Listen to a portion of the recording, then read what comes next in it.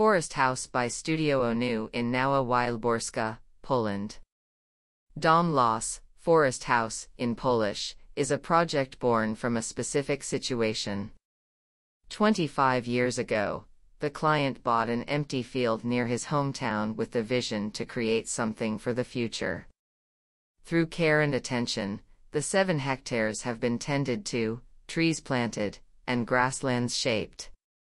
The careful process of silviculture with selective weeding and thinning of young pine and birch tree saplings has turned this disused field into an attractive and varied landscape, reflecting the native flora of the region. Dom Los reflects this care that the client has already invested in the land.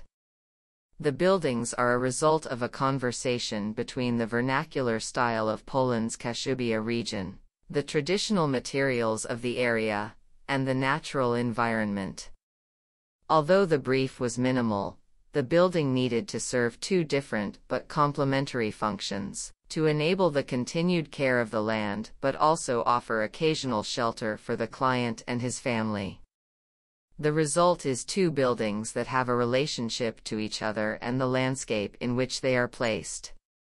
This is emphasized through the materials used and details incorporated, the craftsmanship of local skilled workers, and the celebration of family heirlooms. The hearth is traditionally the center of the home, the point around which all life rotates. We respected this tradition by placing the fireplace at the literal heart of the home building. The fireplace is framed by vistas from every room of the house, emphasizing this further, contrasting with the glimpses of the parkland beyond. The primary materials were locally sourced. The pinewood used for the structure and furniture reflects those of the parkland, forming a continuity between the interior and exterior. Bricks were sourced from a local brickyard, their tone and materiality respecting the land and soil of the area. The green of the pines is reflected internally in the surface tones and glazed ceramic tiles found in the kitchen and the bathroom. Kashubia is a region known for the skills of its craftspeople. These are celebrated and emphasized through detailing incorporated in the building. The metalwork shutters were created locally. The fine fretwork delicately filters light into the interior space, providing protection from the elements. The patterning of the external facade was inspired by working with a local brickworker who understood the ornamentation, embroidery, music, entertainment, and wealth of textures and materiality of the region. The result is a modern expression and reinterpretation of traditional motifs.